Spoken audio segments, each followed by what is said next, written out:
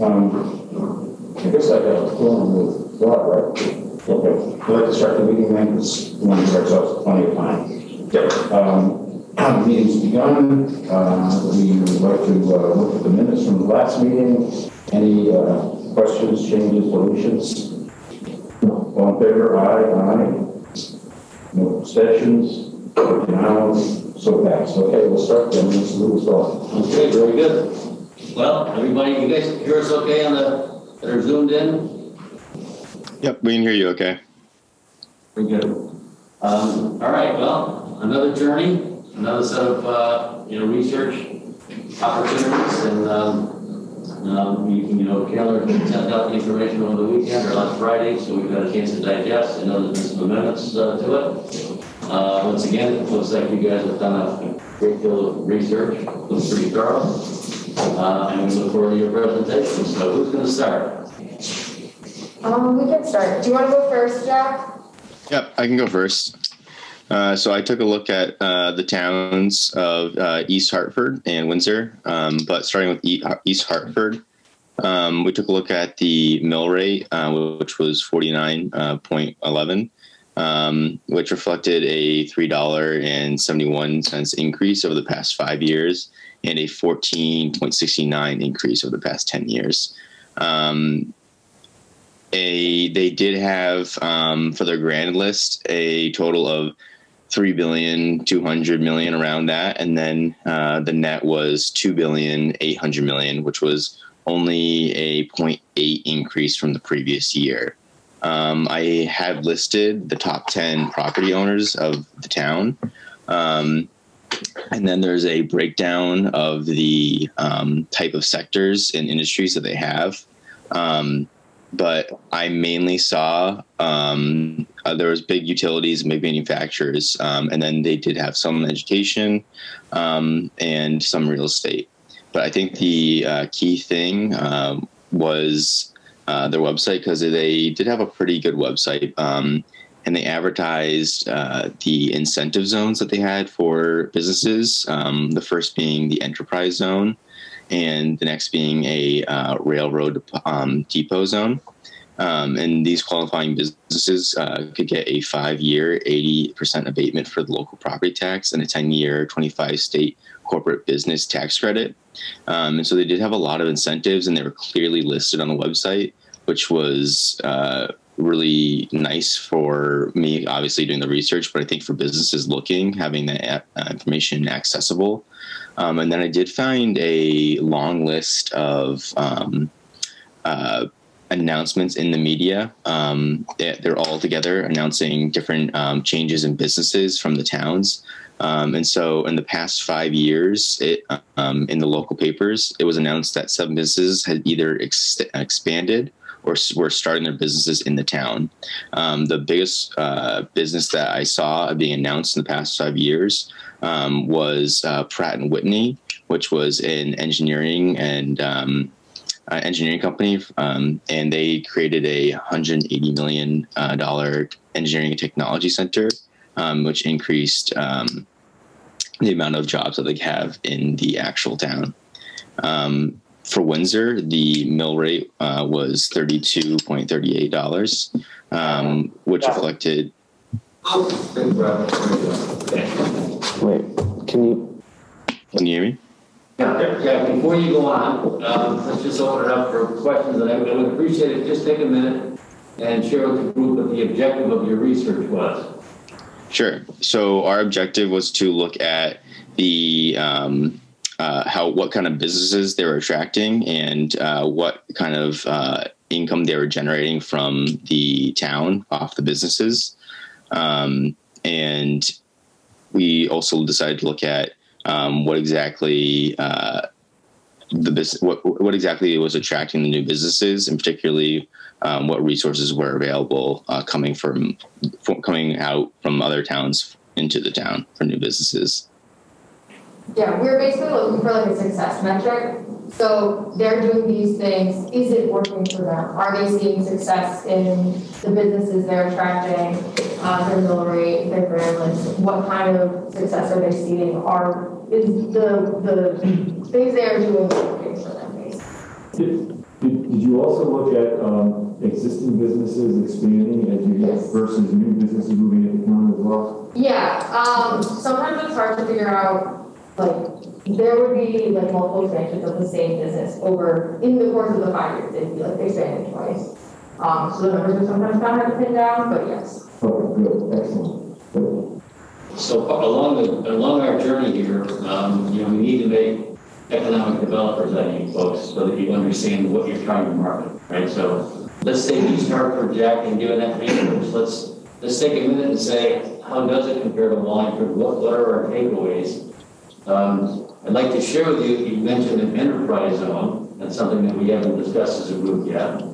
And I will say that Wallingford has no enterprise zones. Right? So an enterprise zone is something that is a state designation that you have to get approved by the state legislature. If you approve an area as an enterprise zone, that enterprise zone is eligible for, as you saw, Jack, and your research proves out, an 80% tax abatement for 5 years. Now, what that means is that the municipality is saying, well, wait a minute. I'm not so sure I want to give up 80% of the tax revenue.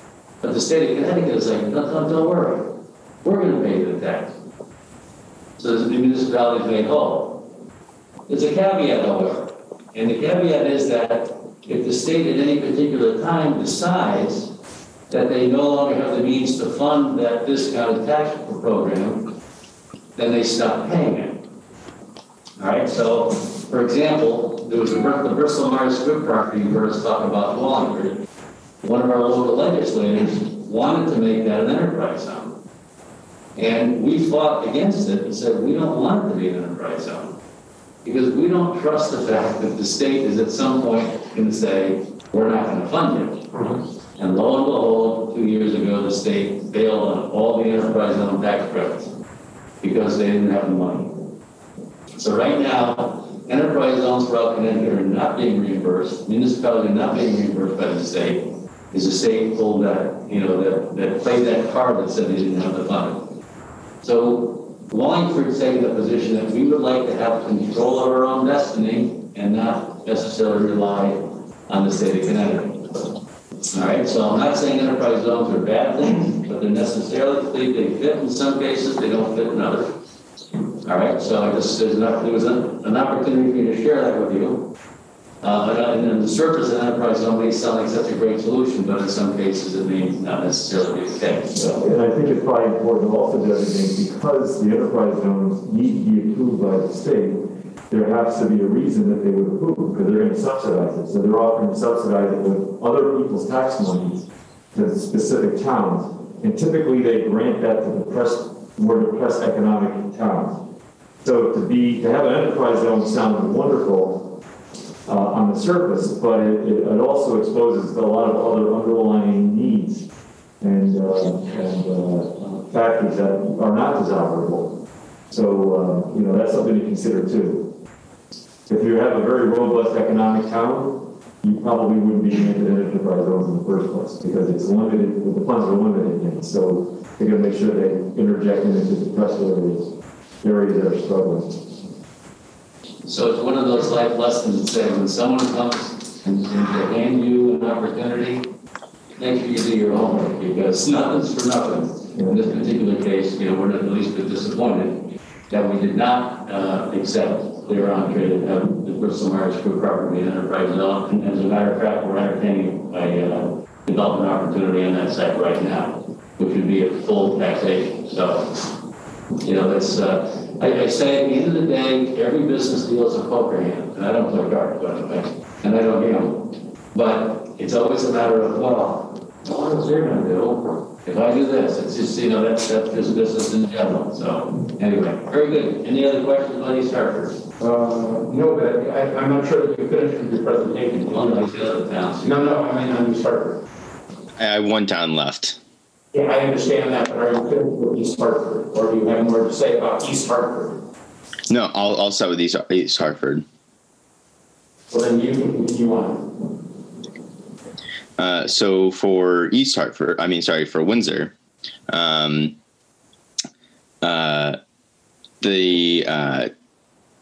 town's net grand list in 2019 was around 3,100 million, and this was a 1.5% increase over the previous years. Again, I had listed the top 10 property owners of the town, and we saw similar industries and sectors of business ranging from manufacturing to retail, and transport and warehousing was pretty big for the area. The town's website was probably the best website I've seen for any town in Connecticut so far through my research. They laid out all the information that they had. They had all the information really organized from businesses, resources that they could do. They had a section where you can specifically ask questions.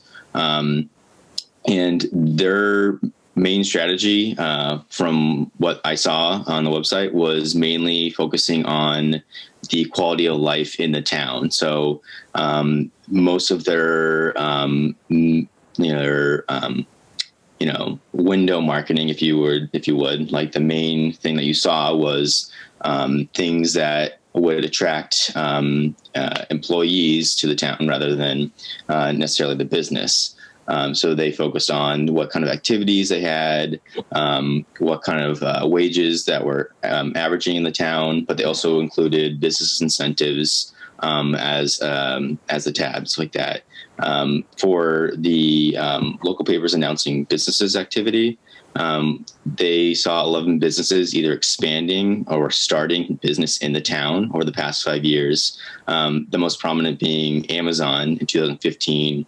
They opened up a warehouse leading to an estimated 500 jobs. And then they did lose, I believe it was 2 businesses over that same time period.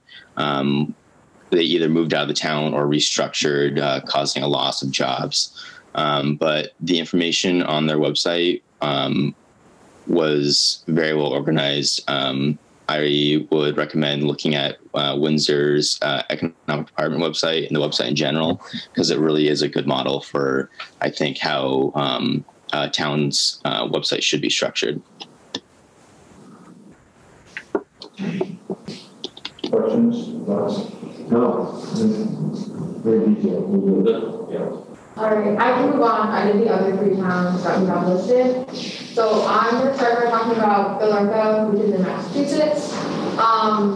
The biggest thing that I think was my takeaway from Billerica was that, let me find, it was that they worked directly with the businesses to connect them to the resources they were looking for. So the best example of this that I found was a business that was looking to move, considering Billerica, to install consolidated sterilizing systems. And their main concern was an access to a growing skilled labor force that had the exact type of labor skills that they wanted. And so what Billerica did was they connected them. There's a local technical high school near them, and they connected the business directly with the high school so they could help with the curriculum, so that they knew the workforce they were getting out of that high school could directly help them and work for them in the ways that they needed them to. So that was a big way of how Billerica drove in business, and they were honestly really successful. It was a lot harder to find exact information about businesses joining or expanding, but the information that you see about how many businesses are in Billerica shows that they are good at retaining businesses and working with the businesses. A couple other companies that I did find that moved there in the past 10 years were a pharmaceutical company. They had a GE headquarters for their measurement and control. And then they had a couple other medical type businesses moved in. So they were really successful, and that was the biggest thing for them, I think, was just how well they worked with the businesses. So that would be something to definitely consider, is if you can connect a business with a resource that's helpful and showing them that you're willing to work with them. For Brantford and Southington, I think one of the biggest things with the Connecticut towns, every other Connecticut town we looked at had a higher mill rate than Wallingford did, either by a lot, like I think one of them was like a $20 higher than ours, and a couple were like $1 or $2 higher. East Hartford was $20. Yeah. East Hartford. And then with Brantford, had a lot of success. there were at least 15 new and expanding businesses entering their area in the past 5 years. And as you said, a lot of them were medical research or manufacturing plants. And the way that they attract medical research plants are that they started by trying to attract them, so they had a few, and then they use those few to kind of market that they're good at this, and they can sustain these types of businesses. Another way is that the land that they have for sale, they try to make it more useful and technical oriented. So the office space will have lab spaces, will already have some of that equipment available, so they don't have to do as much remodeling when they enter in their leases. They also get a lot of state aid, Brantford does. They get state aid mostly for medical businesses to help attract them. So they've been working with the governor for a while with that. How did you determine the state aid?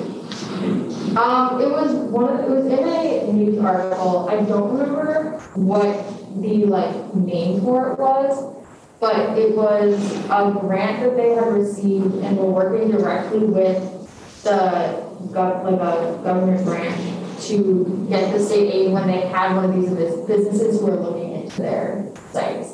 It was basically just to give them more money to work with the business, to attract them, give them better deals to better attract them into the town. Was that with the Department of Economic Development? Yeah, for sure. So they have conduit to that. Yeah. Get that one. You mentioned 15 new or expanding businesses in the last 5 years.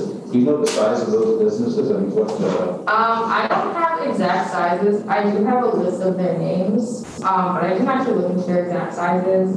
I mean, you said that they're substantial businesses because we get 45 to 50 new or expanding businesses every year. Yeah, these aren't restaurants or anything that size. Beauty parlors or... No, these are all some sort of manufacturing or research and development, science, technology lab. Substantial. Yes. Thanks. Yeah. And do you know if Brantford, when they develop these buildings, it sounds like these buildings are there ready to be, they're unoccupied initially. Do you know if Brantford actually participates with the state, for example, to build and rehab those buildings before they're rented, or were they built by another company that left and now they're, do you know how they approach that? I don't know exactly. I know some of them were already rehabbed by companies previously, so they were already had some of the facilities made to be lab worthy. Mm-hmm. I do think some of it is probably from the state, with how they're working with the state to get businesses. I don't have an exact answer though. That's just an assumption based on what my reading was. Okay, that's interesting. We have a lot of office space in town, so those, but it's just office space. Yeah. So that would be something on a proactive basis. Is that something that they're taking advantage of with subsidies from the state to help them develop those buildings before they're rented? And then when they go out to attract businesses, as you suggested, they have an advantage over other towns. The person I interviewed, Mr. Rigorn, he converted an office space into a manufacturing space because it was light manufacturing. So maybe Wallingford could kind of change their needed office spaces. Yeah. And he was a private developer that you spoke to this gentleman? He works for Radial, and he creates kind of fiber optics antennas, kind of signals. Okay. So I think I guess the question in my mind, Brent, is public-private partnerships, and where does that line drawn? Cameron, your example, Mr. Rigolon, he's the president of Radial. Which is a French-owned, privately owned company, and when they converted that office building for small manufacturing, we were very involved with that. It allowed them to do that business in that zone. Recognizing that there are office buildings in Wallingford, but the office market is so soft that how many of them can be converted to something else? Some of them, frankly, the way they're built, they're never going to be any other than office buildings, just the way that they're built. It's going to be very hard to retrofit. This was a retrofit, but that was all of his money. It was private money, no tax incentives, no state help, no nothing, no private money. In Brantford, you're suggesting, Brenna, that there's a public partnership But the state is assisting private property owners, because at the end of the day, remember, the towns don't own any of the property, so no matter whose name is on the deed, who's collecting the rent. So these are private property owners that are getting, or you're suggesting you're getting some sort of state help to retrofit their building to accommodate lab space. The one thing about lab space is it's very, very expensive to convert a vanilla box to a lab. Right? Lots of stainless steel. Just think of what goes into a lab, you know, air quality. I mean, there's just vibration. I mean, there's so many different things, right? We have some great buildings that would work for. So I'm really interested. I'm not aware of any state programs that would take and assist. So I'd be interested in finding out more about that. I'll look further into what the state is doing and how they connect with the department and stuff. Right. Thank you for that. The last town I looked at is Southington, which honestly they haven't done much to attract businesses. I couldn't find any that were added in the last 2 years. The only two that I found that were of any substance, they weren't restaurant or anything, was a food recycling plant and a third-party logistics facility. Both of those were pretty long ago. I think they were in the early, like, 2010s. Other than that, I couldn't really find anything. They do have listings on their website for like industrial manufacturing and just land that they have for sale release in the town, but it doesn't seem that much is happening in terms of getting that land sold. They don't really have much going on as in efforts to attract businesses into their town. Their website isn't well conducive for business information. So I don't think they're the best to look at for information on what is going right. They haven't seen much success. Well, they have good PR because it seems like in the paper they're always attracting businesses. But they may be restaurants. I think they are, yeah. It's, you know. Because I can find anything about like businesses going to. Yeah, now that you mention it, I mean, in my mind, I'm thinking, boy, they're really doing a great job of attracting businesses. You see it in the press all the time. But now that you mention it, I said, I can't really remember any big thing going on. Yeah. Yeah, I think, because I found Jack connected me to like a spreadsheet of businesses that entered towns, what year, what their like industry was. Yeah. And Southington, it was like, I had like 12 picks when I searched for Southington in the page. Oh, that's very much restaurant. Well, they've had a lot of internal expansion with ESPN over the years, the last 10 years, that a lot of their focus has been on that, I think. And also downplay now, right? They're going down. The downtown, yeah. What's always all these ESPN's not going to be correct, yeah. But of all these towns, I look at Southington, that's probably the most economically related to Wallingford in terms of, per capita income and location and things of that nature. So, yeah. I agree with population. Yeah, very close. They feed off of a lot. ESPN happens to be in Bristol, but it's like, it's a 9-iron from the southern border to the satellite dishes at ESPN. So it's really close. So the ESPN folks, they frequent Southington businesses, restaurants, etc. Yeah. But as ESPN goes, so goes Southington in many respects, and a lot of that business just moves.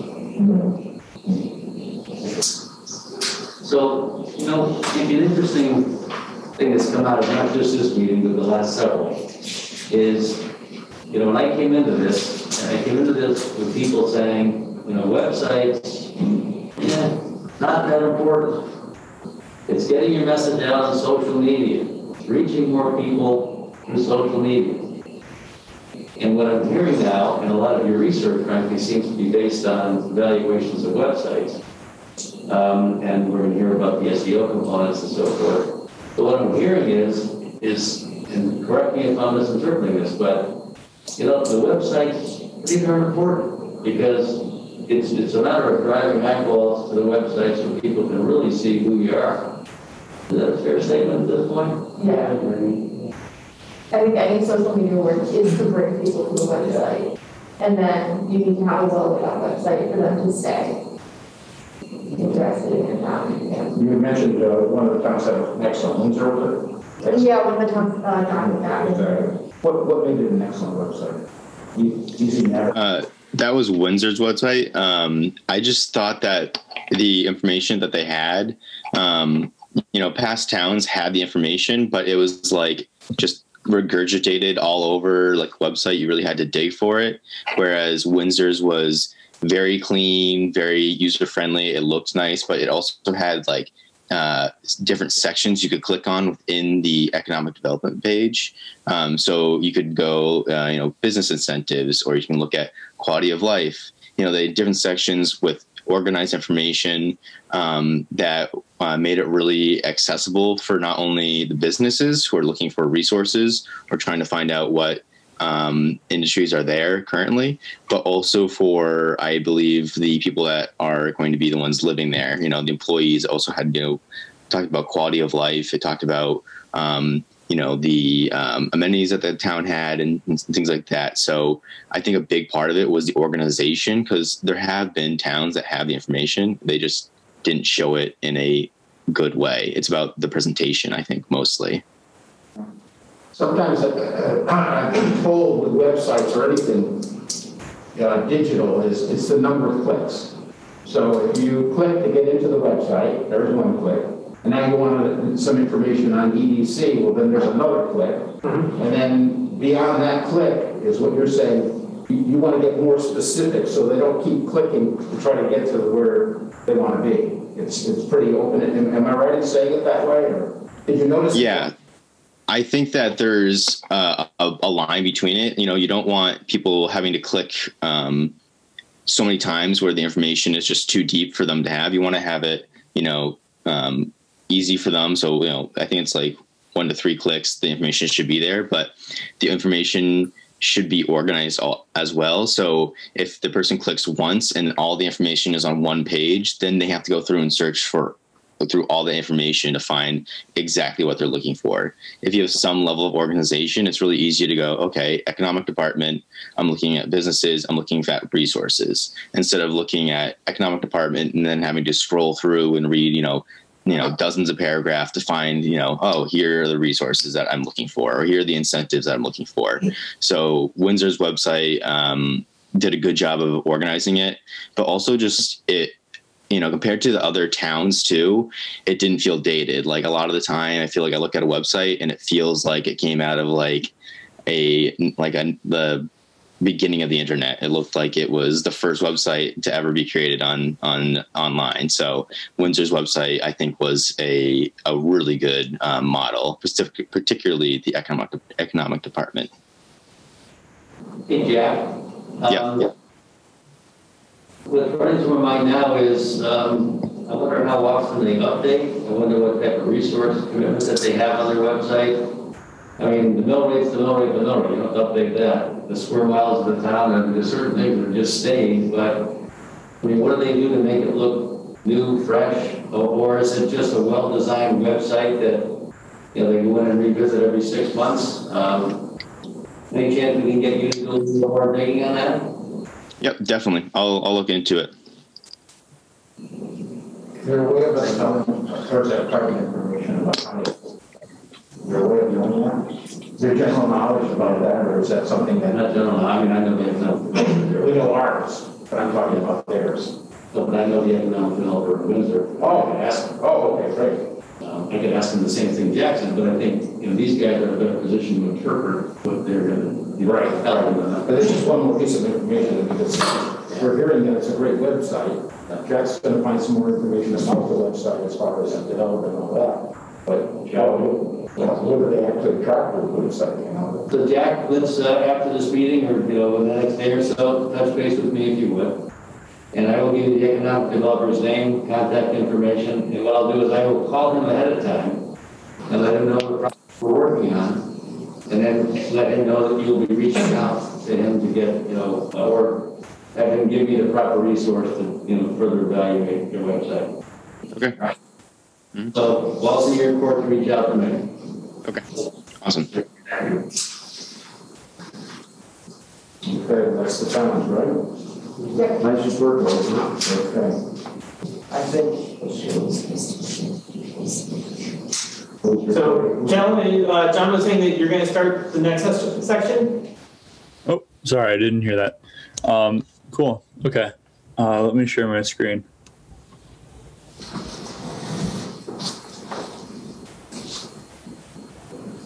So based on our last meeting, we had compared Wallingford to a couple of the major urban areas that we were citing as major labor markets.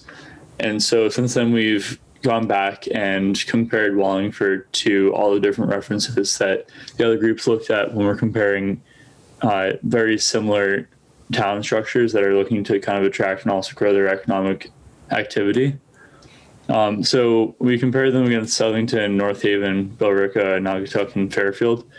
And just looking at the scatter plot, you can see that they're roughly the same when it comes to being progressive or conservative, with Fairfield having more resources available, obviously. And so they have a lot more social programs in place that they advertise throughout their website.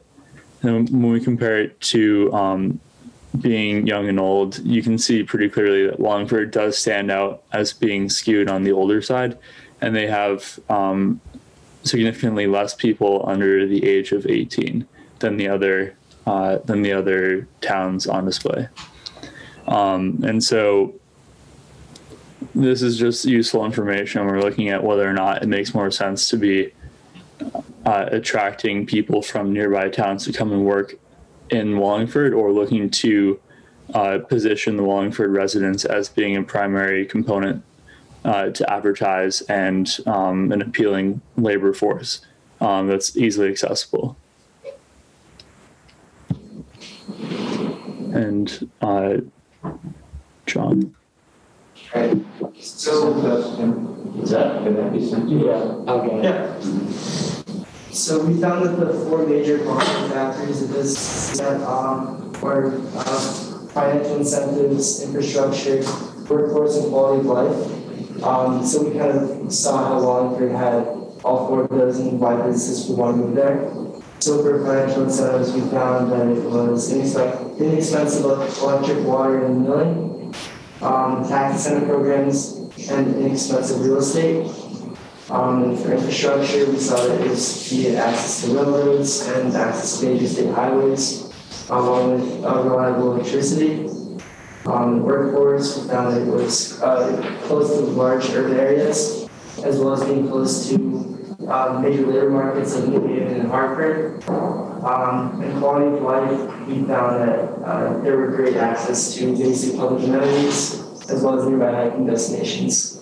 So kind of like giving it a very homey feel and a place that people can do activities, like family-oriented activities. Yeah, that was kind of what we found to quality factors. What was the second component? Infrastructure. Some of that is. So John, are those in any particular order? No particular order. That's just kind of like, we just found those are the four major ones. And then they all tie together, making it like a place that is want to move. How do we go ahead. One of the takeaways, especially after looking at, I was actually just looking through the Windsor CT website too.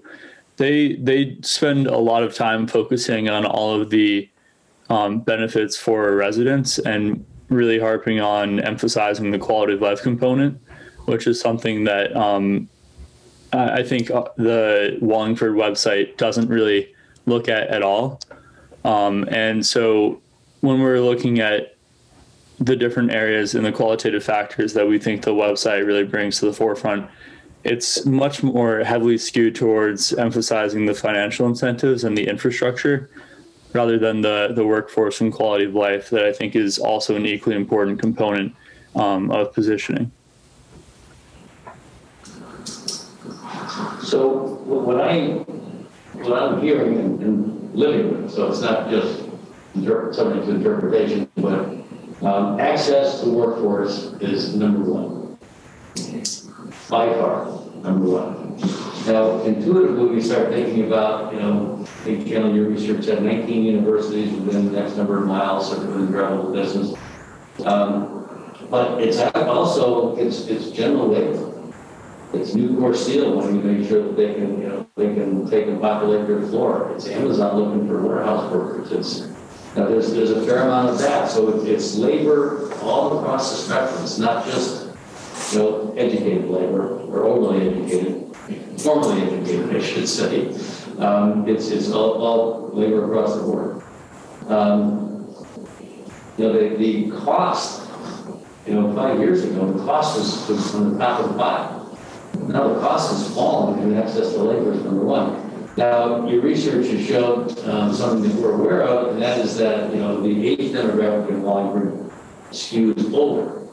And it has only skewed a little bit older in the last 5 years, which says we're not attracting nor are we keeping the younger people in the community, which is a challenge. So I think I want to plant that seed. So as we're designing websites or social media messaging or what have you, we need to take and keep that in mind, saying that those are the people that we want to try to reach, and that there are great opportunities here. I just want to clarify something on the expense side. First off, when we talk about mill rates, right? Mill rate is I call it a partial score, right? So mill rate is one component of a calculation that is used to determine the tax that you're going to collect on a particular piece of property. So, for example, in Wallingford, we know our mill rate is $29 and change. Right? In East Hartford, it's $49 and change. But the other piece of that equation is the value of the property. Now, I will say that if you take building A in Wallingford and take that exact building and put it in East Hartford, it's not going to have the same value. So it just doesn't work that way. So a way that communities can help balance mill rate disparity is by property value. I will say right to our north, a city called Meriden. Meriden is considered by the state standard the distressed city. So you take a $500,000 office building in Wallingford, you put that same office building in Meriden, and I'll bet you it's going to be assessed at $350. All right, so, and then you apply their mill rate, and then you apply our mill rate to our value, and it starts to level a little bit, although, frankly, in most cases, are still extremely competitive. The one thing that does not get skewed along the way, oh, by the way, our water rates, although we have a publicly owned water utility, our water rates are not discounted when you compare them across. They're very, very equalized. Right, so what's happened over the last decade or so is that through efficiency programs, almost exclusively through efficiency programs, that our water rates have actually gone up because the volumes have gone down precipitously, unintended. So our water rates are not something that we want to go out and boast about being competitive or low, because they're really not. They're competitive. They're not high, but they're not low. And then lastly, on the cost spectrum, so those really are the three things driving cost. It's the electric. Now, we've talked about the lowest electric in Connecticut and so forth. Well, I received a report from our head of our public utilities department this past week, and our electric rates are actually the lowest in all of New England. Now, he made me promise that we would not go out and say that, because he does not want to create some sort of a storm that he cannot back up, because everything is measured in a point in time. So it was July. Compared electric rates throughout New England, Wallingford was the cheapest. So as we're formulating, as you guys are formulating how we're going to promote this community, if we think of communities outside of Connecticut, across the country, wherever, reasonable reach for us in terms of, practical reach, they're looking at there's a part of that figured out. So Wallingford cheapest rates in New England. Connecticut, the highest electric rates in the entire continental United States. That's what drove this report. All right, so the only ones that are higher than us are Alaska and Hawaii. The highest electric rates in the continental United States. But Wallingford, there's this little dot on the map called Wallingford that's got the cheapest in New England. So how do we, the brand, the reputation is being developed outside the state that it's too expensive to do business there. Now they've got the highest cost of power in the entire continental United States. But how do we say, well wait a minute, we're Wallingford, we're different, right? How do we get, so that's going to be part of what we need you guys to be focusing on is taking our strengths and then making sure that we can override the reputation that's been developed, and that is actively being developed right now about connecting. We look for people who are heavy energy users because of us or our power. But the fact of the matter is, heavy energy users are discounting New England right now, saying, don't even go near that. It's way too expensive. And because of state law that has regulated and mandated, frankly, renewable energy consumption and production to continue to grow over the next 10 years, right? It costs 3 times more to produce a kilowatt using wind and solar than it does natural gas. Now, I'm not making any estimates in terms of environmental or something. It's not, it just, those are the business facts. 3 times more. So we already have the #1 cost of power in the country.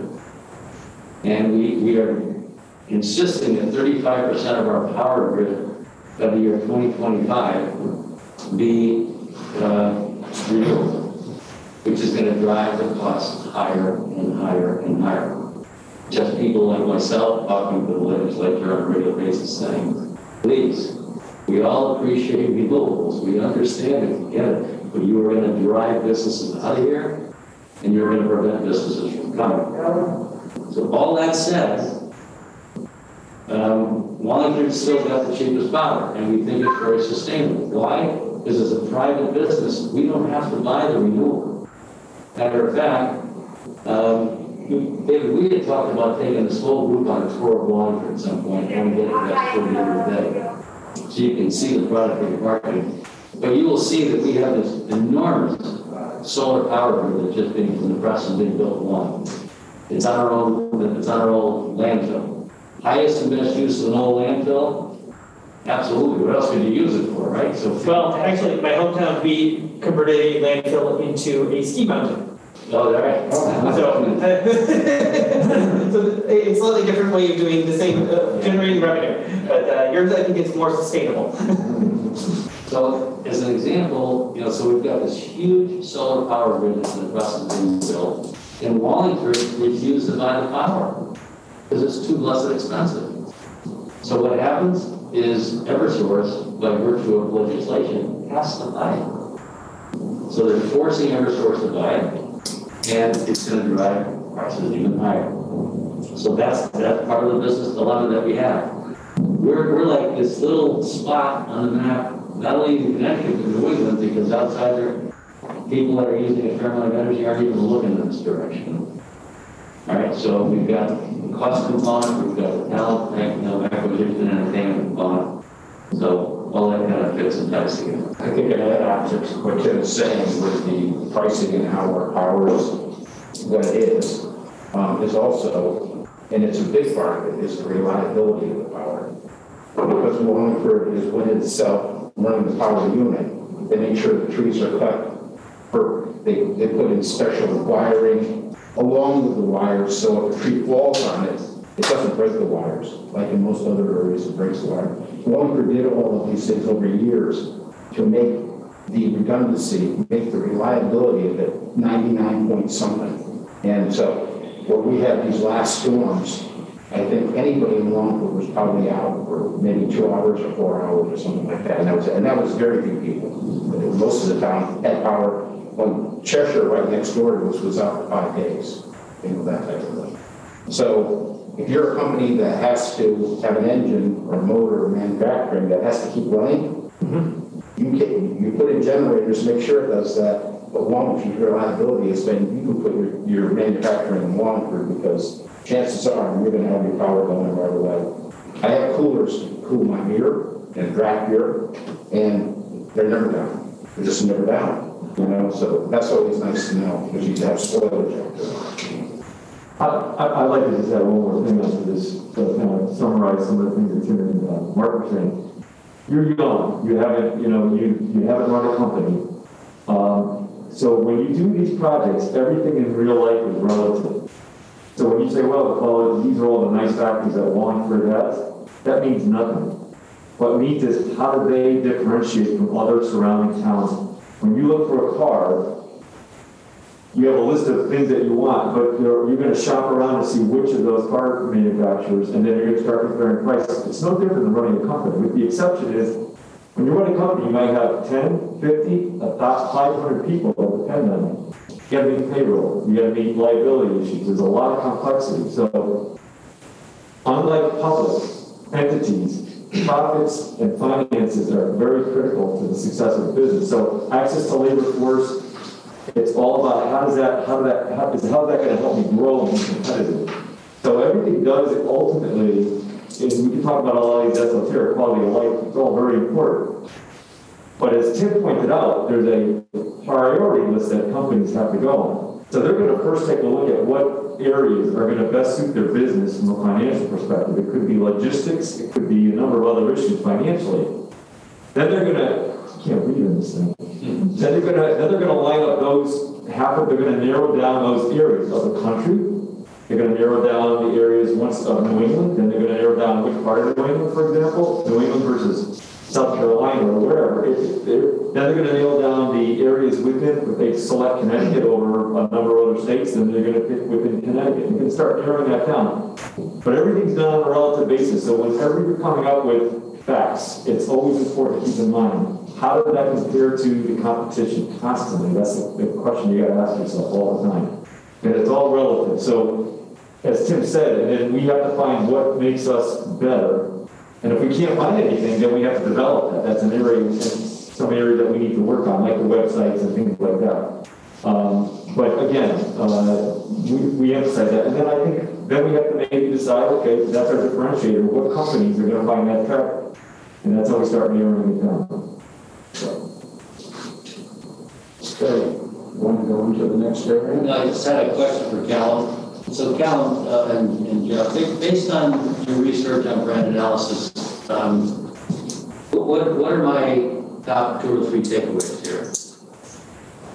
So I think the key takeaways from looking at this, I think that we need to be doing a lot more to position Wallingford as a place that also has a high quality of life. I think that there's kind of a minimum barrier for quality of life that companies look at when they're looking to transfer to new areas as well. And so if we can look at bringing that up as well, other aspects like the cheap electric and milling rates would be better positioned for companies that also require a certain standard of quality of life. Does that make sense? Yes. Yeah. Yeah, well said. Just a matter of and to correct you, but there's no ing on mill, right? It's mill rate. Mill rate is not milling. Milling is a process that you see in a machine shop. It's a mill rate. All right, very good, guys. Thank you. Ellen, get your up, huh? So we took a look at search engine optimization, and broadly is a process of giving your website the correct ingredients to be found in searches. So that relates to like the content on your page, it relates to the titles, it relates to anchor text and the overall reputation of the website. So titles are used in the search engine as like a book cover. So it says like, this is just the general the general layout of the page. Basically what's SEO is, it's trying to tell the search engines what is on your page so that the search engines can better suit the searcher. It's giving that relationship where the website needs to be optimized for both the search engines and the people who are reading it. So one thing that I'll point out specifically is the reputation. I thought that was interesting that websites have reputations just like I guess people do, and so with a reputation, you have to create new engaging content, and you have to have links to your website, so I don't necessarily know how a government thing would be creating content. That was one fear that I had for this project. But there's two ways to get higher in the search results, and that's broadly through SEO, which is obviously making your website like more optimized, but then there's price per click or cost per click, and that is you go on, say, Google AdWords, and you pay specifically for keywords. So you say, I want to be listed on commercial real estate within, say, this location, and then Google will give you prices based on like the type of search. So, and you could also list the max price that you would like to pay. And that's the cost per click. Then you also have a different version of that, which is cost per like impression, which, so I could say I want to be in front of this many people, and I'll pay this amount of money. So those are like the costs. What I realized is that certain keywords, like if you go broader, then it's harder to get higher on the search results through SEO, but it's slightly easier to get higher on the search results through the cost per click. And I did this using like a system that like searches through the keyword and searches the difficulty of the SEO and it worked at the volume.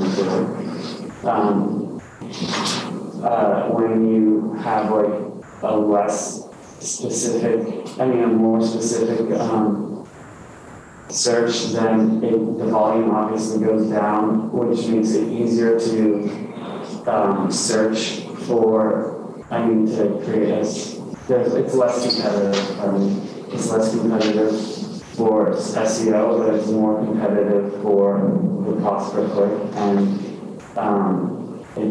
if you have a really specific search, that tends to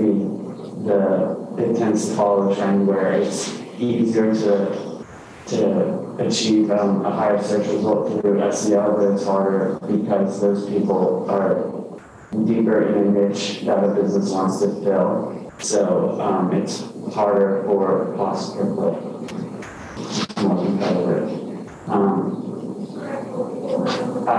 We wrote a little bit about like how to optimize your website, and so it basically, since there's there's two sections of a website, and that's the back end, which is the coding and the thing that the computer reads, and then there's the words that we read. We want to minimize like the coding and like the difficult code. So that's like, you want to have less frames and like less difficult things for they're called crawlers for the website and the search engines to look through. And you also want to describe your page as best as you can. So that's like, if you have an image on your website, you want to have alternative keywords describing basically what that image was. And it's also better to have a unique image so that when the search engines look through your website, it shows, oh, this is different, this is interesting, people might like this more. Keywords are big. There's two types of keywords. One is again in the coding, and then the other is actually on the content of the page. And it puts a higher weight of the first 100 words. So you really want to get your keywords in the first couple 100 words. Anchor text is, so say you have a blog post and he's creating a lifestyle blog and he says, I have this recipe for this. He could link I have the apple pie recipe, like click here, and the word like apple pie, you can just add a link in. So when I click on the word apple pie, it'll bring me to that link. But on the SEO side, what it does is it describes the page that you're going to, so that the search engines have, again, better context, so that SEO is just giving context to like every page. Also, like the amount of shares and amount of like, social engagement is important for SEO. Like if I share it on social media, on Facebook, on LinkedIn, whatever it may be, the websites also, the search engines gauge that and weight it accordingly, so that it shows that this website has a better reputation or a better information on the website.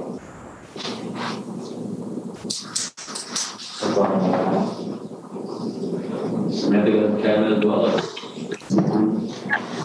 I have some info. So I focused largely on just the implementation and a lot of the issues that typically arise, and so we can focus on that and make sure that we mitigate the damages in that sense. So the most common issues typically come up when it comes to tracking the results of the search engine optimization and using those keywords, and specifically how you measure your success. And the first step in doing that would be establishing a baseline. So that just led me to a list of questions that I think I don't believe we've had answered yet, but I did some of my own research, and I found that the Wallingford website right now, the host is Cloudflare.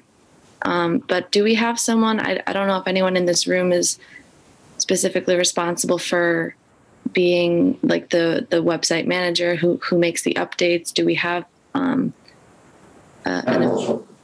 we have someone here, and we have someone in the government, in the town that does that, but that person's not here. Okay.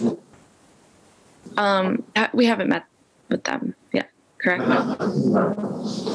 Sam, do you have your list of, do you have like a list of questions that we could send as an email to that person?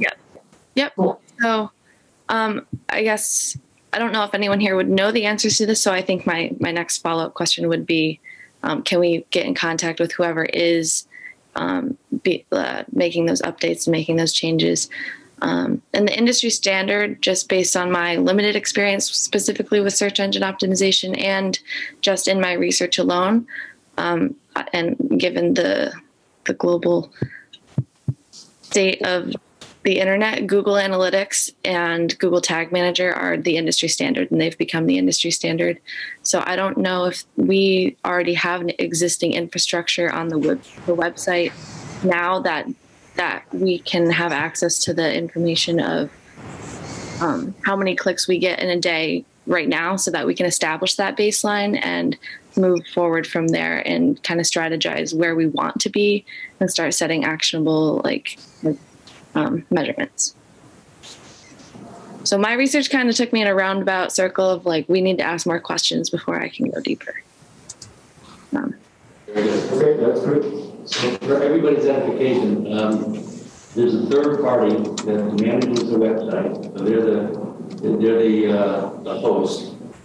And then there's an individual named Lynn. She happens to be my administrative assistant. She actually uploads information. So she uses a template, and she does it for the entire town. So Public Works says, okay, we're going to pick up leaves at curbside from this date to this date. They send her the information. There's a little template. She types it in, and that's the extent of what's going on. Right. I agree that what's coming out in terms of next assignments is, A, we have to understand the technological capabilities of our website. Now, this could be, I don't know enough about this stuff. I've been openly done that from day one, but this is website in the box type stuff. I don't know how much flexibility we have. We have to determine that. All right. Calvin is you're a web designer, so if we have more flexibility, then how do we best leverage it? And given your research in terms of SEO, keywords, I don't know if we're doing anything, right? So, I mean, the opportunities are just robust if, in fact, the web platform we use allows us to do it, right? So we have to make that determination, and I think maybe as David, I'll look to you, but we have specific talent sets on this team that lend themselves to a couple of different exercises that I think we should be formulating for our next meeting. Tim? I have oh, sorry. Excuse me, it's Anthony Bercali. Tim, just a comment. Web Solutions, who's on Research Parkway in Meriden, did the site, and they will have, for you, Samantha, they'll have some baseline analytics. They could tell you anywhere you'd show up, you know, what your Google searches. They can give you whatever data you want. They'll have it. They did the last website we had here. So I know the team over there. Tim, I'm sure you can get contacts. If you can't, I could send you the contacts at that outfit. So. Okay, and you said that was Web Solutions. Yeah, Web Solutions are on Research Parkway in Meriden. Cool. Yeah, that'd be great. And I think my biggest question was just what legal precautions do we need to be aware of when dealing with data that's like government data and things like that. So there's always that question. But I think just from sitting in this meeting, one of my big takeaways is that the research that we've been doing in terms of competitors and everything else is going to help us develop the correct copy and messaging strategy to use with the search engine optimization. So I think it's coming together nicely. I was just going to say, I saw that they have Google Tag Manager set up. So, cool. So I think we're formulating a team. So to understand, and great job on Web Solutions, Calvin here. In fact, the people who manage the site for us. So to understand what flexibility that we have. I don't know. Maybe Cal wanted to be on that team. Maybe it should be Cal and Samantha that research that component of it. Samantha, I can put you in touch with Lynn in our office so you understand, what she puts up, how she puts it up. We also have to let's talk openly about assignments for next time. So I've been taking quite a bit of notes and trying to come up with what would make the most sense, because it seems, and I want to check with you guys. But it seems like we have sufficient information to start formulating a strategy at this point. Yes? Cool. And you guys all feel about the same? Yeah. Cool. Then this is what I'm going to propose, that we do have a team that looks specifically at the website and the copy. So Samantha, to what you were saying, and I think that this will mean like shaking up the teams a little bit, which isn't a bad thing. But so looking at the website design and then answering some of those logistics and data questions, but then starting to say, how do we make this look as professional and enticing as possible? How do we make sure that this is optimized for SEO? How do we make sure that there are other sites that want to point to the Wallingford website and not just make it a beautiful standalone site that doesn't really go anywhere? So I think that's going to be part of it. The second is we need to look at David, just interject that while we're doing that, resources. Right. So identify resources. Right. Is it something that takes 2 hours a week, 5 hours a week, 10 hours a week? I mean, how fluid should an economic development website be? And I'll just share a brief example. Okay, so Mark had mentioned earlier that we were very proud of the fact that over the last 6 consecutive years, we've got over 50 new business starts in the town hall. Right? That just doesn't happen. That's a result of a lot of very focused and a lot of hard work. However, I would bet, and I'm not again, I'm not betting again, but I would bet big money that 99.9% of the people in Wallingford have no idea that we've had 50 new businesses.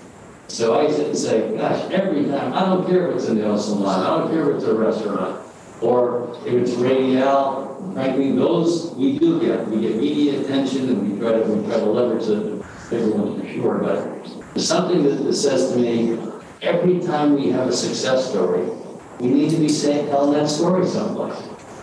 And where's the someplace? Mm-hmm. We put it on the website, but we don't drive traffic to the website.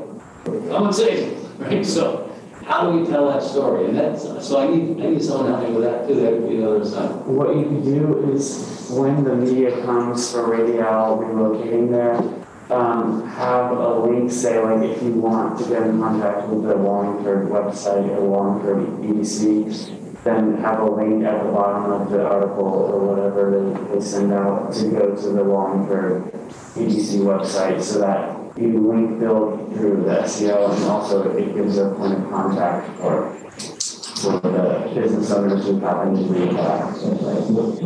I think that's a good point, but to Tim's point, if people don't get driven to the website, you brought up a good point earlier in this whole conversation, and that was you got to improve your website, you got to get it on the website, but you also have to improve getting people to the website. Yes, it's there. And it's a cart and horse thing. I understand it, and I think we're right with focusing on the website first. And then from that, let's build to see how we're going to get people to the website. But at the end of the day, most of the population of Wallingford don't understand a lot of new businesses are opening. They understand 2 or 3 radials because they're in the paper, it's a big deal, but not the hair salon, who pay tax dollars, by the way. Barbershop pays tax dollars, but whatever new little business comes into town pays tax dollars. So we have to tell people, get people to understand that more and more. Because they get depressed, oh, business is terrible, people are out of work, they don't know what's going on, listen to the media. And that is true in some cases, but in Wallingford, we've got some good things going too. And that's what we have to let people know. So you basically want to find a way to also push that you have these small businesses coming in and that they are doing well as well. Mm-hmm. Okay. Exactly. It may be you have to have a campaign to promote the campaign. I mean, our campaign to bring in businesses, to your point, it may be a marketing campaign, advertising, reaching out over a specific period of time for, say, a month or 2, where we develop an app or whatever, the Wallingford app, whatever, however you want to call it, and we promote it in print with banners in town, whatever, to try to get everybody to download it. And now they have a single point of contact, and they hit something, goes right to the website, and then the website's properly designed, and people will get in the habit of checking it constantly. But yeah, because I think one thing that Tim had referenced, that when you look into this website, you're going to determine what our current capabilities are, what our structure is, how it's done. But and we can't make changes to that without first going through the town council, making proposals and determining costs and all that. But it's important to know this is where we are. This is probably not where we need to be. So it's going to be, you're going to have to do the analysis of where we are. But then, again, to your point, this is where you really need to be. And then we got to determine how do we get there. Because ultimately, it's going to be guys like Tim that have to present this to the town, and it would be interesting for you guys to participate in that and see how that whole process works. It's, so that's how that. Cool. So let me see if I captured everything, because I'm typing as you guys have been throwing out more ideas. So for the website design team, identifying the resources, specifically time, effort, if there's any money that needs to be spent on redesigning the website. But Callum and Samantha, to your point, we need the analytics. What will make the site look good, and how do we optimize it for SEO, specifically for the things that we're most interested in? How to get other sites to point to the website, how to make this something people regularly check and interact with.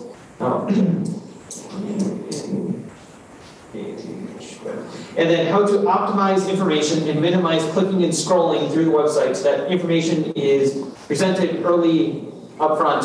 So to Jack's description of which town? Windsor, where he was saying the information I needed was 1 to 3 clicks deep. So that's what we want to do. So I think that that's the website design subgroup. And then we have our branding design subgroup. And so that is calling out the 4 key points that John and Callum found, which are the infrastructure, financial incentives, workforce, and quality of life. And even though some of them are already more strongly called out, still let's relook at all of them, because it doesn't mean that we can't call something out better. We want to make Wallingford stand out from the rest of Connecticut, especially since Connecticut is labeled as a business unfriendly environment. And we want people to know, hey, there's an oasis here. How to get stories out about Wallingford and its business community. How to attract businesses, how to attract younger employees, how to rebrand the positives that currently exist, how to get the media to want to come to Wallingford regularly, and not just for talking with Tim about what's the government situation, but talking to the small businesses, big businesses, and the people, and possibly even the school system, because that could be part of the quality of life thing. How to push small business growth as well as big business relocations that are coming in and going on, and creating an overall comprehensive campaign for helping the town succeed in all of its endeavors. Have I missed anything? So, I don't think you have. Yeah. Okay. We'll summarize. Yeah. Who are the team members on it? Yeah. So, Before you do that, so I just want to talk about the media part, and let Please. the friend you brought up, I think it was, I forget which community, but how they were engaging with the Board of Education, and so they, firsthand, that's where we met. Yep. So we are very fortunate that Dr. Salmento, our superintendent of schools, is, he is like in line with us 100%. So we have curriculums in the high schools, actually in grammar schools that start. We are a STEM, self-designated STEM community in the state of Connecticut. So we were one of the first, and we have curriculums in grammar school, middle school, and high school that drive students' learning to career opportunity. So there's a very, very strong alliance and alignment with economic development and the school system. And that community that you found benefiting from that, we are benefiting from that for every way as well. So to do further research, unless there's something that I'm missing, I think, we're ahead of the class on that stuff. So I think so. I think that we are at the stage of the brainstorming and starting to compile together a campaign. yeah. Cool. So let me check for you guys. Is there anything that you guys have questions, ideas that I didn't capture? One thing that Brennan and Jack said was, like, they, one of the towns pointed out specifically their, I guess, technical school, and they connected them. Look, I don't know if this is already happening, but the hubcap could also do the same thing. Mm-hmm. Yeah, that is happening. Curriculums have been changed within the school system to match manufacturing, for instance. Started with manufacturing, but now hubcap has brought it up to medical assisting, LPNs and things like that, and food service area, and food service. So hubcap's kind of gotten that way. So the school system through hubcap, during their curriculum, to meet those needs for those people. Yeah, there's out of the technical high schools, right now there's a 98% higher rate directly out of high school. So and it's mainly for manufacturing. So, but it applies to nursing, it applies to any of the trades. So the manufacturers right now are in need of another generation of manufacturing talent. Desperately. So they are all over the high schools. High schools are working with them. So those things are very active, and we are very well engaged with. So this started a number of years ago when we said to the superintendent of schools, you have thousands of kids at your disposal.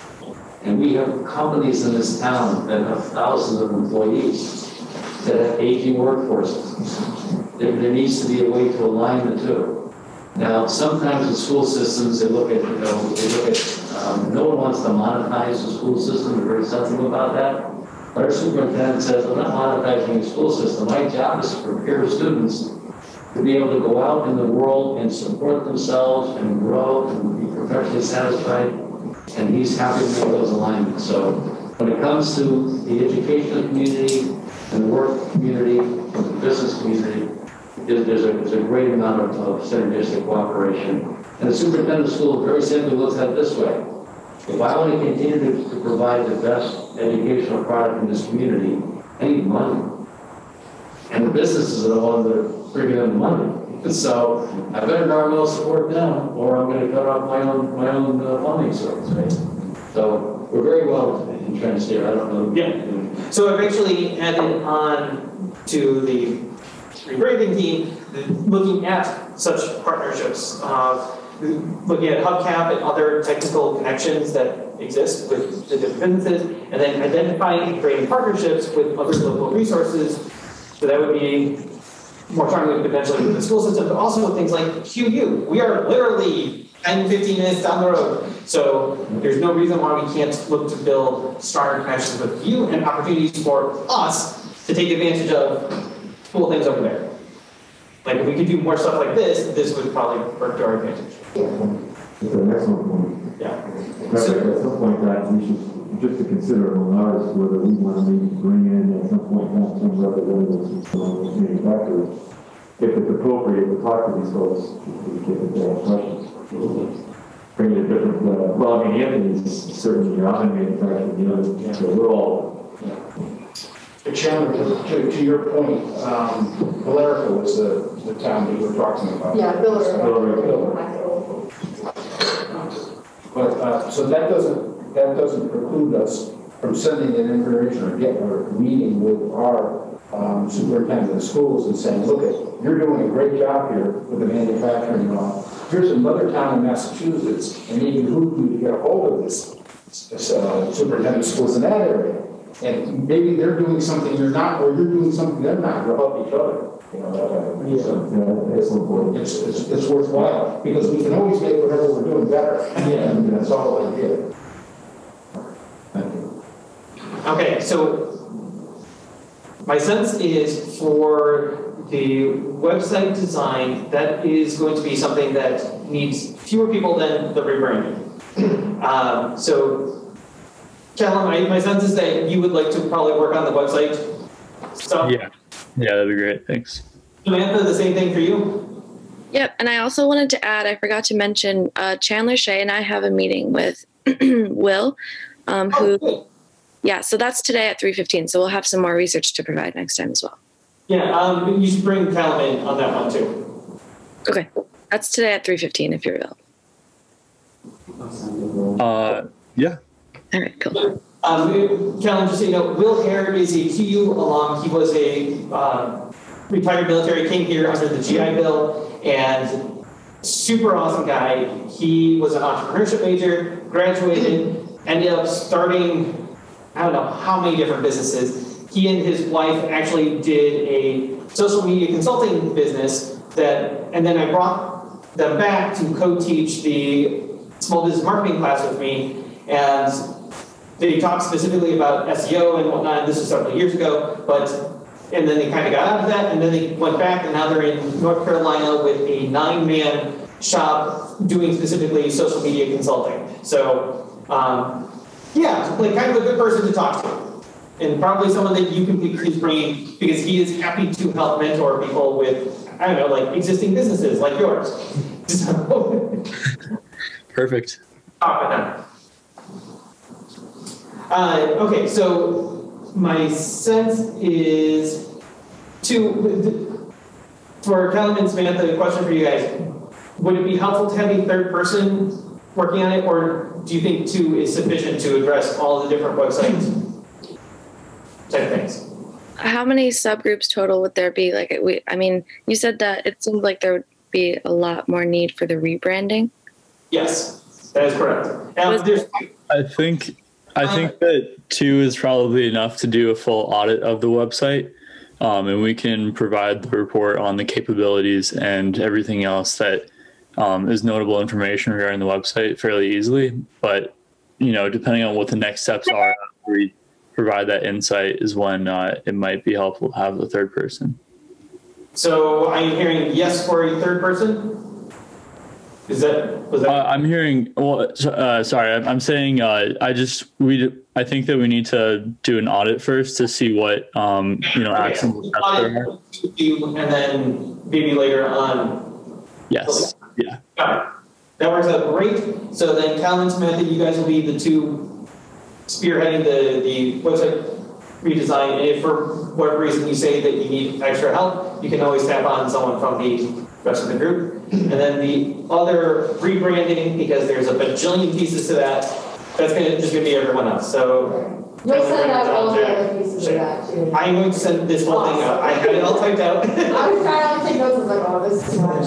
Yeah, I kind of did the Gish Gallop of just like,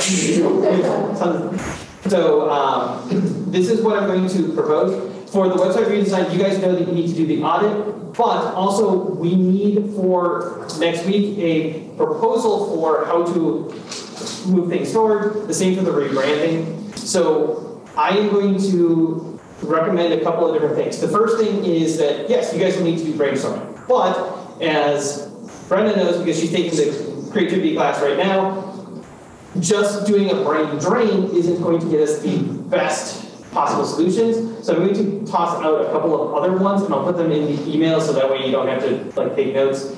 And the idea is to generate a whole bunch of ideas where we can put those into either a Word doc or Excel spreadsheet. Probably Google Sheets. We'll just do it in Google Sheets because it'll be easy. We will generate a whole bunch of ideas over the first week. The second week will be then narrowing it down to what are the top ideas. And doing it in Google Sheets gives us the ability that each person can then vote for ideas that they think should carry forward. We can then do a quick, easy sort based off of how many people have voted for any particular idea. And then that becomes our ones that we definitely want to move forward, ones that we can choose to move forward with, and so on and so forth. Make sense? Yeah. Do you guys have any questions or anything that you're like, hey? Brenda, you're sort of looking at that. Yeah. I'm still gonna look into Brantford and what they're doing. Yep. So we have that. We have Jack is going to also look a little bit more into what makes Windsor's website so effective, and he's going to reach out to you to get the contact for the economic development, and then there were no other specific person-related things, but.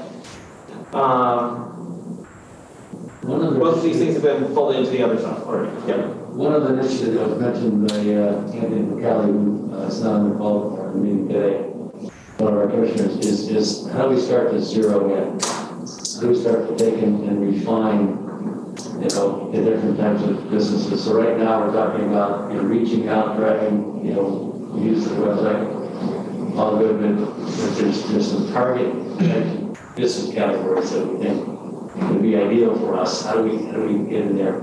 And the other thing that's critically important is the brokerage community. Brokers are going to drive business to the town. They know that they can make money doing it. That's the way the whole brokerage model is set up. So I think we need to take and not only reach out to specific businesses, but within the brokerage community, there's companies that focus on being what they call site finders. So, and site finders are not hard to find. You can Google site finders and get a. So how do we continue to mention site finders, saying, hey, we got this oasis in Connecticut you need to consider. So refining messages as we're trying to formulate them. I think that's a very good point, because every time I leave these meetings, I'm thinking about that. Are we going towards this end? And we as a group have to start developing a thought about what businesses we want to attract, and that's what we'll zero in on in the future about what we want to attract. So if it's the medical community, okay, we're going to be the best spot for the medical community. Taking in fact that what industries use a lot of power, because we have very inexpensive power. So we have water, we have very inexpensive power, and a good tax rate. So what industries maybe use a lot of power and would come to us? Maybe that's a reason for them to come to us. Or maybe we should be into the medical end of it, like Bradford seemed to have done. Bradford doesn't only have to be the only one who's into medical. We're surrounding New Haven, who's a big medical area in Yale. And we're not that far away. Maybe that's what we zero in on. But there's other industries we haven't even thought about yet. I think that's what we need this group to start thinking about, those industries.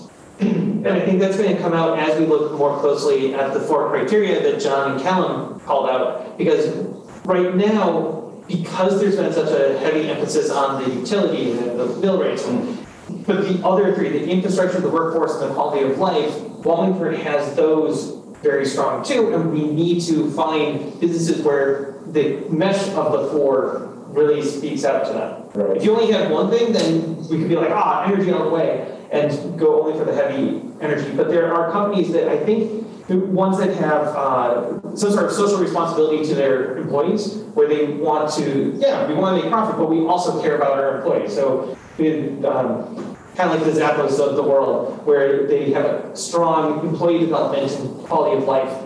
And see about pulling those businesses in too, because you're creating, hey, look at this beautiful state that your employees would enjoy living and working in. Oh, by the way, we can also make your business cheaper.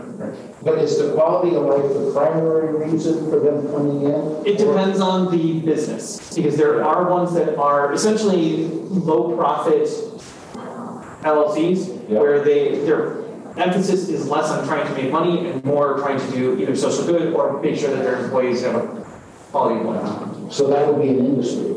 Yep. So within that industry, one may be for shoes, and other ones may be for IT development, but it's an industry of people who want to take care of their employee first and then have a business side. That's correct.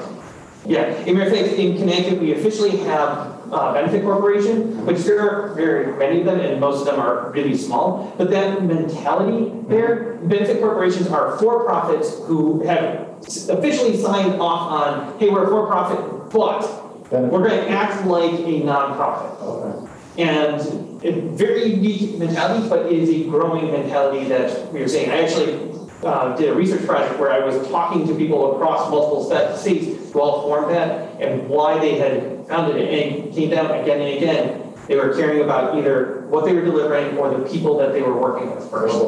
Yeah, or both. Interesting. Yeah. Okay, but one thing that was mentioned in the prior meeting and was mentioned in one of the reports today again is the ease in which, or the difficulty in the approval process at community. Right? And that's a pretty important component. And I will say that is not one of Wallingford's strengths.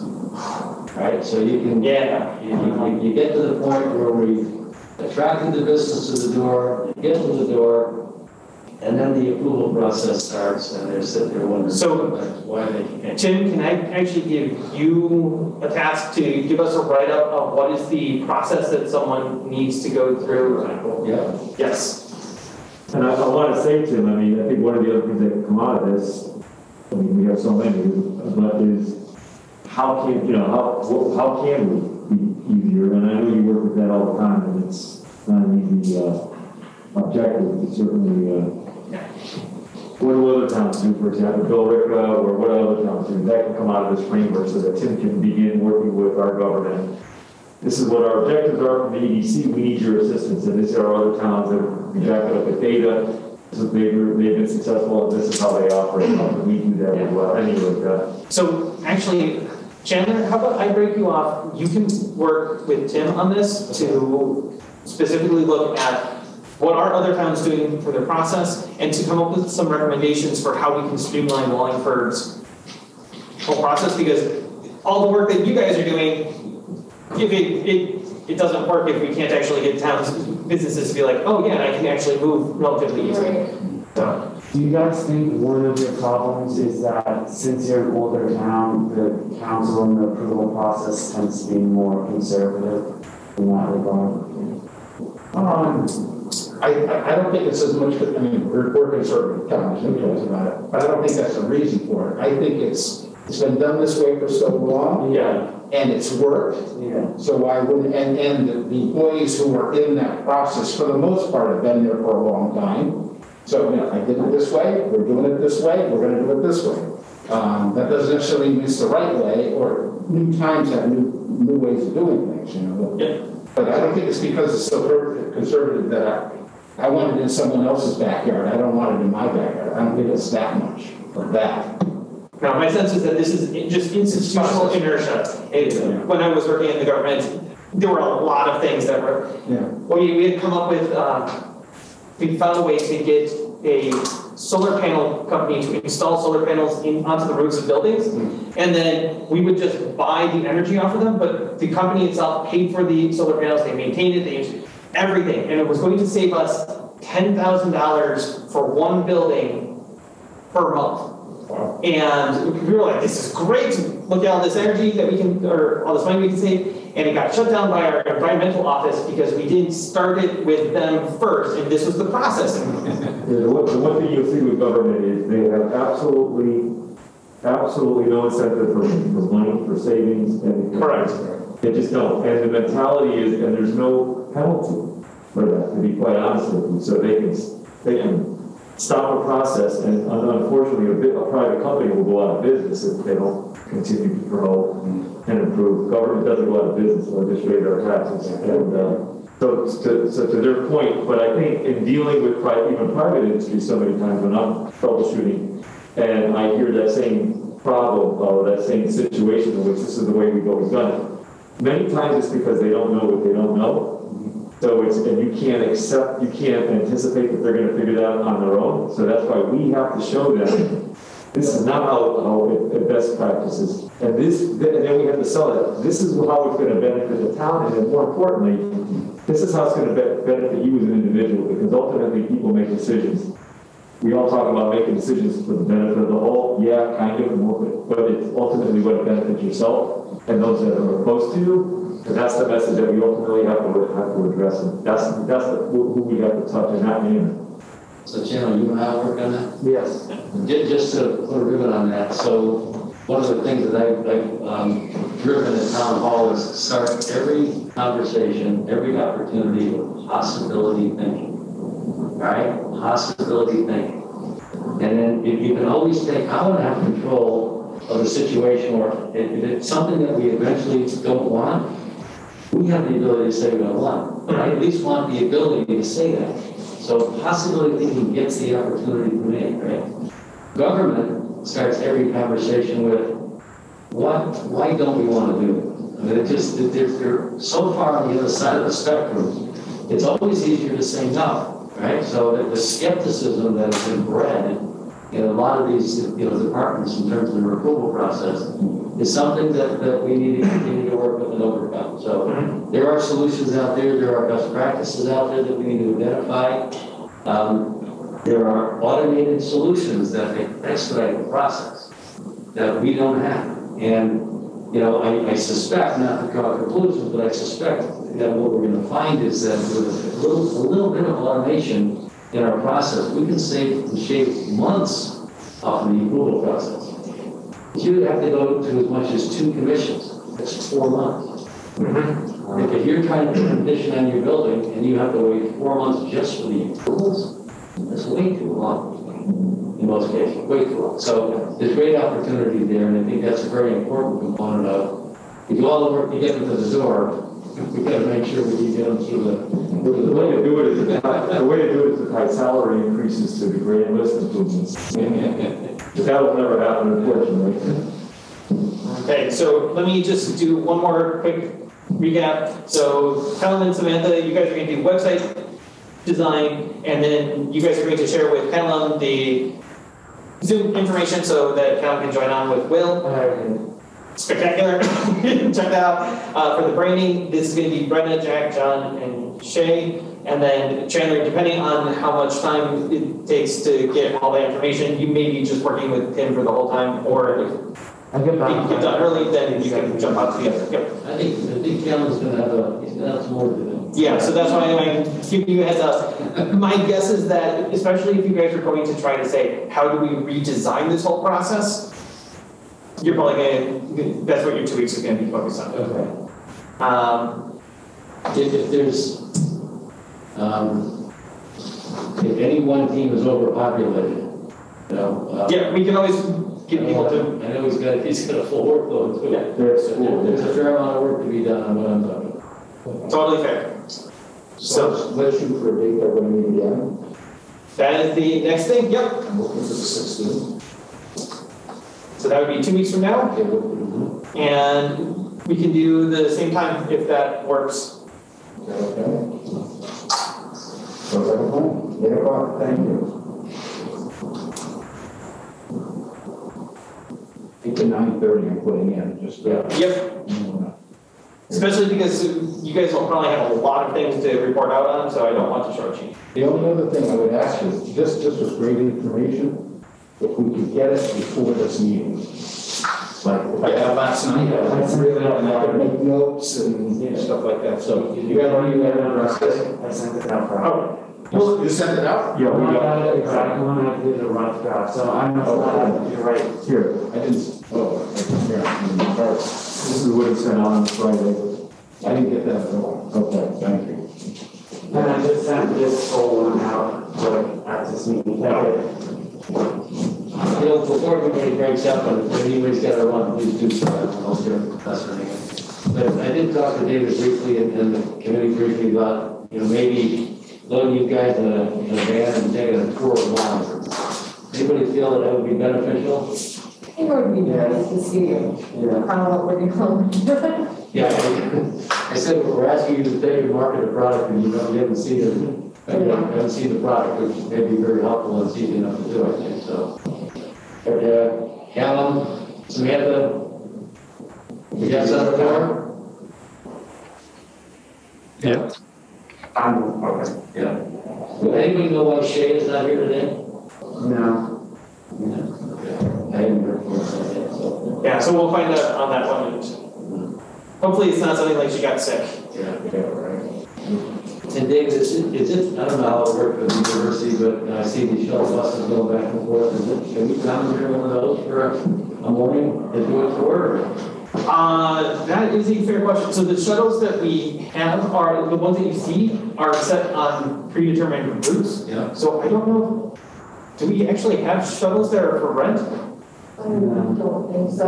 Whatever check-ins and stuff, things we have to get around. Yeah, so I That's think. also like a whole bunch of us. Yeah, totally fair, but I've tried doing things even with smaller number of students, like taking students to entrepreneurship competitions, and either it's our own cars or rent a bus. So yeah, I don't think that we have. So long as you don't mind the brand, the Sonic home, it's got a shuttle bus. Plus, if you get a shuttle One of bus, the youngest people I've ever been on. if you get a bus, I don't know what the rules are on distancing. Yeah, you might need a much bigger bus. Okay, we'll see if we can work out the logistics of that. Yeah. I know the shuttle buses here, the way they have distancing is, so it's the way the shuttle starts out, because it's 2 rows of 2 seats on the side. And how it is it's every other seat. So like in the first row, someone could sit on the right-hand seat, and then the row behind it, someone could sit on the left-hand seat. So it's basically just half the pass.